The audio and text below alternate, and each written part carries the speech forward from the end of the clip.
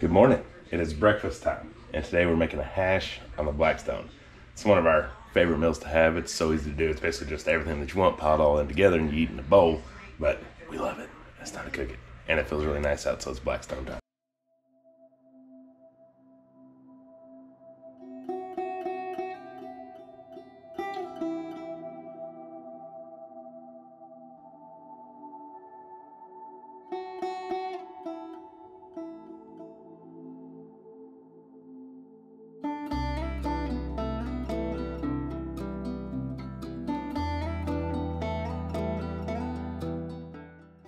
All right, here's what our hash will consist of.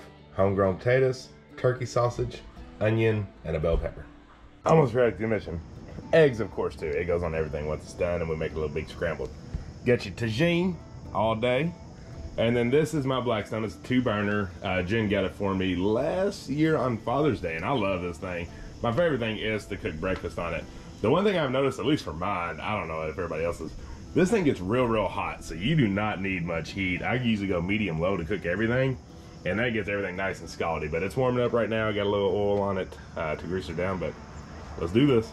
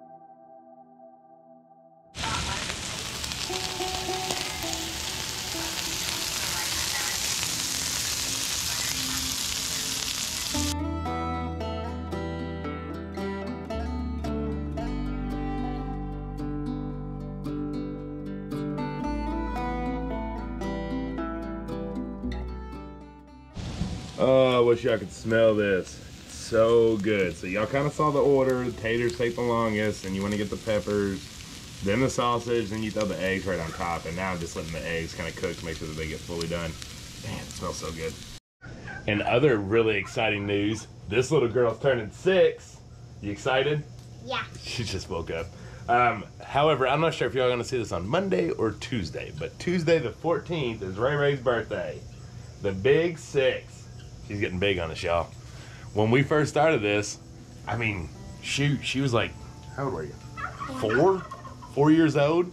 So y'all get 3? You probably were 3. So y'all have officially like gotten to see her grow up. Everybody say happy birthday. Happy birthday.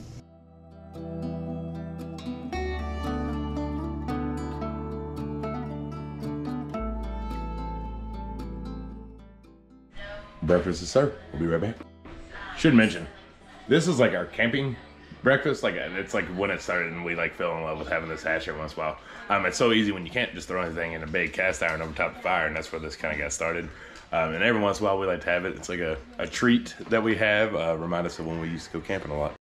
All right, so now that we're past the whole cream extravaganza, we just freeze-dried watermelon strips, and y'all, this stuff is good. It's really good. What does it taste like? It tastes like fresh watermelon. It does taste like fresh watermelon. But it's crunchy. So I said it tasted very similar to like a Jolly Rancher, right. Now, like a watermelon Jolly Rancher. That's just very crunchy. We always like to try things that are actually freeze-dried, because I mean sometimes you just want a snack, and that's kind of what it would be like this.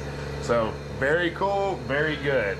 We will put one in water and see how it does to come back. Because that watermelon feels like a hard thing to come back to form, but pretty friggin' delicious. And it only took 19 hours, which really surprised me. I thought watermelon, because it's full of juice and liquid, right, would take a lot longer. But we did. Very dense though. Yeah, we didn't have room in the freezer, but we did put it in the fridge for about 6 hours before we freeze dried. So that might have helped at least get it in the cool area. But pretty cool. So good. And then excuse all the vodka in the back. That is not for drinking, that's for tinctures. It is almost Ray Ray's birthday. And so we are making Orbeez in here that Grammy got her. That's pretty cool, isn't it, Ray Ray? Yeah. Breakfast was good. So what's next? What's next for us? What's next for everything? Well, time to get ready for winter.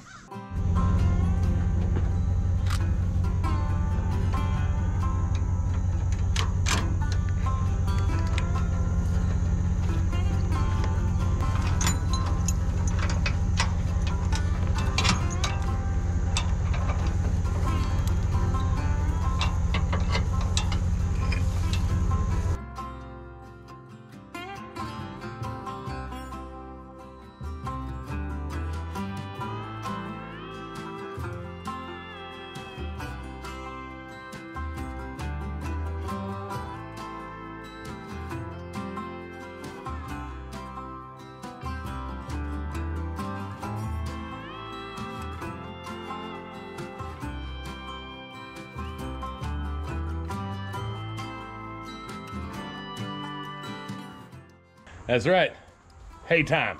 So we like to have it, now that we actually have good barns, they see the hay and they want some. That's the cows behind you. It's always good to be stocked up for hay and not have to rely on getting hay during the winter time. So I'm gonna be getting several loads of these. Starting out with 40. We're gonna be loading them up underneath here. So I've got to clean that area out real quick. And then we'll start loading. But yeah, huge sense of security having a buttload of hay for the winter. Especially since we have these guys to get through the winter. And I know a lot of people are gonna say, why not just get round bales? Why square bales? I don't have anything against round bales. Like, they're great and they're fine, and I have a tractor that can load one.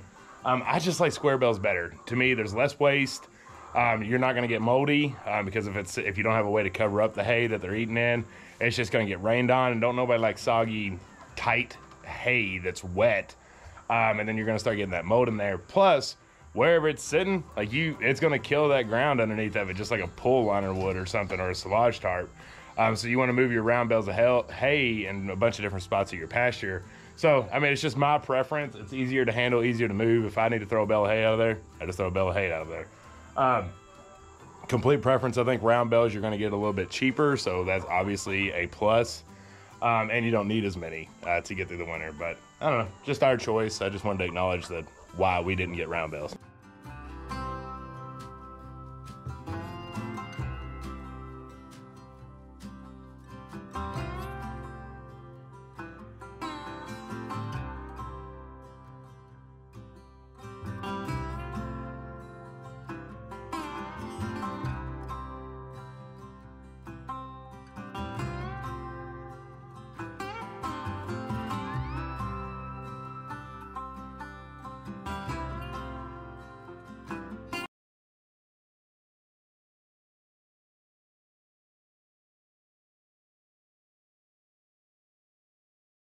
And just like that, they're put away. One thing some people mention about hay is I ain't got nowhere to put it, right? That's a legit concern. By the way, Ray Ray, thank you for your help. Her and Mommy went and let Tilly out of the barn. Or out of her pen, out of the barn. But you know, this is 40 bales, actually 39, because I gave one to my babies because they were sitting there. Just didn't feel right loading hay and not giving them some. So there's 39 bales in this little bitty spot. We still have all of that to fill up. So you look at this, I'm gonna say it's 10 by 10, 10 by 15 maybe, amount of space that covers up hay that'll keep completely dry, and it's 39 bales. You know, that's at least over a month worth of hay for something. You could definitely throw a little shelter up for this if you needed to find a place to house hay. And have you really farmed if you haven't spent a 9-degree day slinging some bales of hay? I don't think so. Okay, folks, so we went and grabbed some mums, which we'll show you all that here in a minute. At this little bitty, it's got the red barn. It's a really cool little place. This one dude runs it. But he had some mums, we got them. He said, y'all want some cats? I said, nope. But we had been looking for kittens for Raylan's birthday. Yeah. Because she wanted them. They had 3 dropped off there, and he's like, they're gonna end up getting killed here. They're older. They're probably Maybe 12 weeks. Maybe. Anybody grab one? We just got here. Yeah, so he's like, yeah, they normally die on the road right here because he's right on the road. I was like, okay, bud. Okay. Appreciate it. So we are home with 3 kittens and some mums and pumpkins. If we can find one, we'll show them to you. They're adorable. This is. So here is either Jill or Diane. How about Isabel? Oh, getting some water. Good girl. Pretty calico color. Under the couch. Oh, no. Do it back up. That was Jill. That was Jill. All right, hey there. Don't run them. That's Jill. That's Donnie. Yeah. Here's this one that's got a little brown in her. And then there's one that looks like our Kiki that's more black and white. And that's Donnie. They're already just destroying things. You happy? Yeah. Yeah. Happy birthday. Give him a little bite to eat. Is that good? And now all 3 of them together. Just kind of check this out here.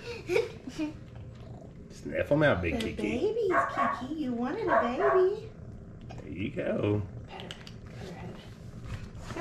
Oh, no, she didn't like it. Probably shouldn't touch her.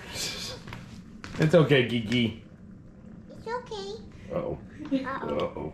It's okay, Kiki. Uh-oh. Why would you give him my food? Why would you do that? We're all good here. Everything's good.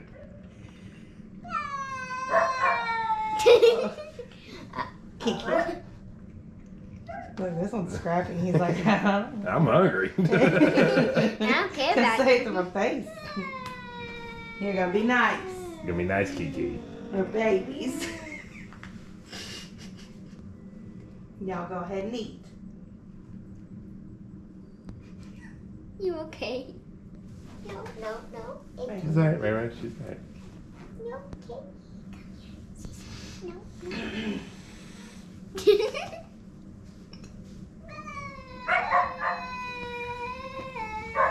Kiki. Kiki. They're doing fine. She's sounding crazy. She's just letting them know that this is her territory. Yeah. We just let it naturally. We didn't hold nobody. Everybody was just in here.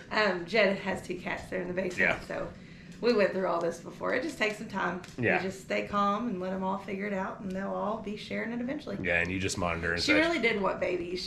I've been playing videos of little cruel. kittens mewing, and she just searches the house. Not mad, not with that howl. Like she just cries. She wants babies. Ellie said more animals. So the plan for these, they are going to live in our house for a little bit. We're fine if cats are in and out. We do want them out though. Like you can't.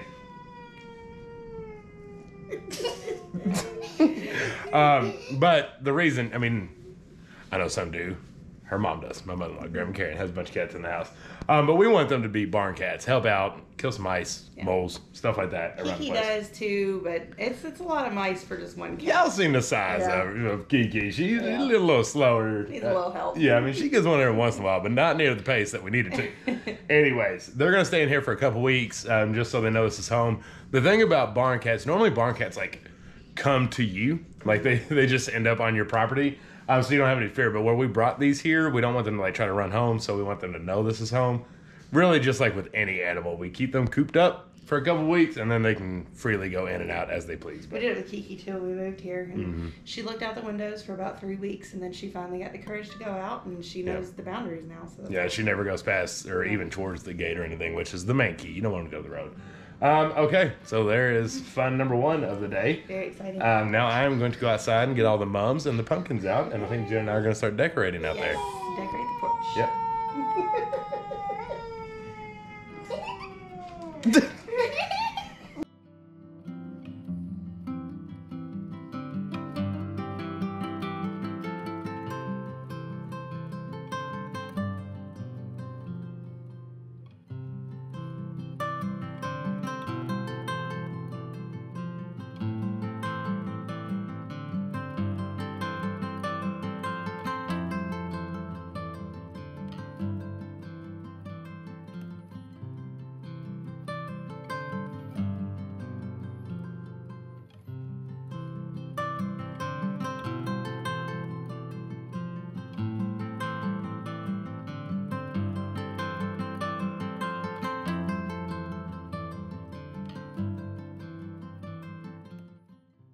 All right, what do y'all think?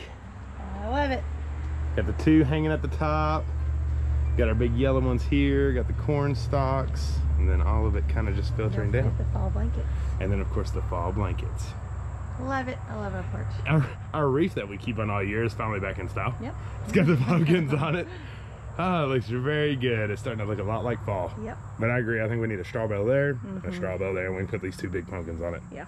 When we go to cheerleading, we can go grab some for farmers. Pretty. Okay, so it's been a really good day here on the farm. I always feel good. First, just doing physical activity. I always feel better when I get a little exercise in. But it was nice to get some of the hay up. We'll be doing that several more rounds. And then we went out. I mean, it's a funny story. We'll keep it short, but we went to this farm that was not ready. Like it said it was ready, but it wasn't ready. Oh, they had these beautiful pictures on their website of like a petting zoo and corn mazes and hay rides and all this stuff. And we get there, and they acted like we were crazy. Yeah, like almost like we were trespassing or something. And I was like, "This is the farm, right?" And they're like, "Yeah." It actually came from a sign that was in town telling you to go there. Yeah. It's like, crazy. I didn't make this up. Right. Revert back to when I was talking about our store and how like we drove into something that's not what we expected. It was really uncomfortable. It really was. So we left there, but when we passed, we found a place called the Red Barn. Like we had mentioned, that's where we found the cats, and then that's where we found all the mums and stuff. So we got all the beautiful mums and the pumpkins, really great deals out there. It's one nice thing about being a small town. There's not a whole lot of price gouging going on. They just want to sell them and move them. And then, yeah, we got the cats. You know, Raylan wanted one kitten for her birthday, so yep. 3 it is. But, you know, because since this is right after the last video that we posted, we did want to mention, thank you all. Man, I wasn't nervous to post it, but we were definitely hesitant on if we wanted to open that bag. But like we mentioned in the video, we do have a platform. We wanted to speak up. So now is what's next. You know, the what's next is not drowning in that decision, right? So once you've made that decision of whatever it is that you're going to do, it's time to move on. Don't drag yourself down every single day, worried about what decisions are being made. Make yours and move forward. And so that's what we're doing here. The path is still getting the Airbnb up, getting the store up, enjoying the fall that's about to come in here, and moving forward with our lives and figuring out what's going to happen from here on out. But you can't sorrow in it. You got to keep your head up, smile, move forward, and make, like we had mentioned in another video, one small step forward every single day, because a little bit of productivity is better than none at all. That's right.